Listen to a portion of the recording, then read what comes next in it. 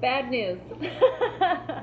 I did not immediately taste Michigan when they came out of the oven last week. I'm currently cooking Minnesota's cookies. And when I went to go take the one that I saved to make this video,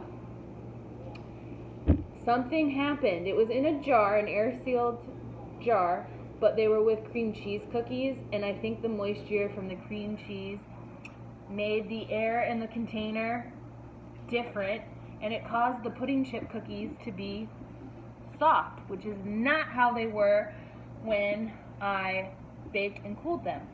So I did not feel like it would be an accurate representation of the cookies. So I will not be biting into them, but I still have notes that I can give you, and I did taste the batter because I was curious about what the pudding would do to the batter. And for those wondering, it was a richer cookie dough. So you know, like regular chocolate chip cookies, you know how that batter tastes. Pretty sure everybody knows how that batter tastes. Think of it as a little richer and heavier. Not in a bad way, but in a vanilla pudding kind of way. Pudding is a little thick, so that's what it did to the batter. And the batter tasted good. I did lick it off my finger, and I had no complaints. I did use pecans as the nuts that they asked for. And then the full batch made about 60 frickin' cookies. Yes, 60 frickin' cookies.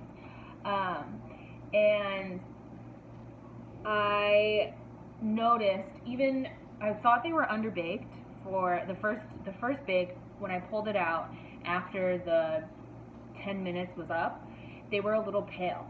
And I was like, but I think the pudding mix causes it to be pale. Because it's more, I don't know, because there's not as much brown sugar in there to darken it, and then added vanilla mix. I don't know. It sounds right to me. So what I recommend is actually bumping up the 350. Yes, so 350 is what it calls for. I did 375 at 10 minutes, and they were baked. It took a lot longer when I did it at 355. It was more like 12 minutes.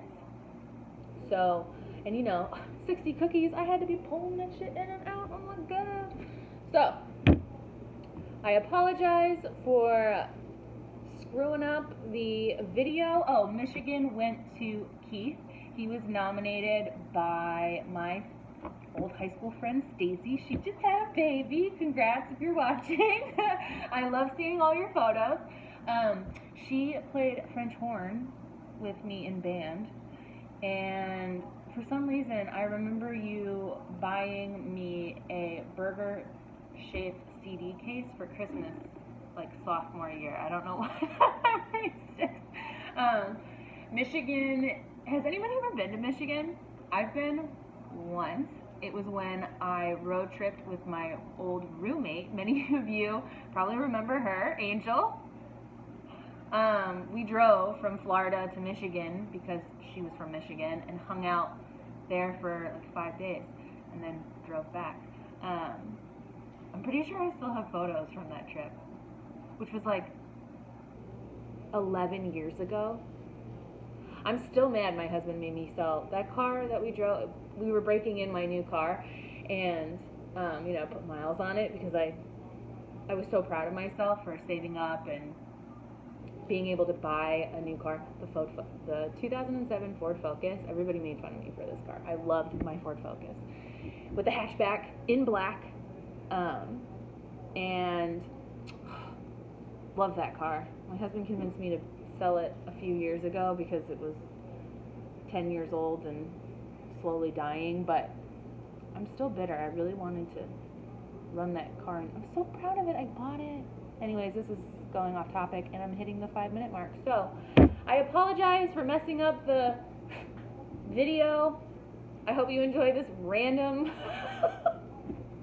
burst of knowledge with no cookie. I will be back next week with Minnesota, which is currently baking.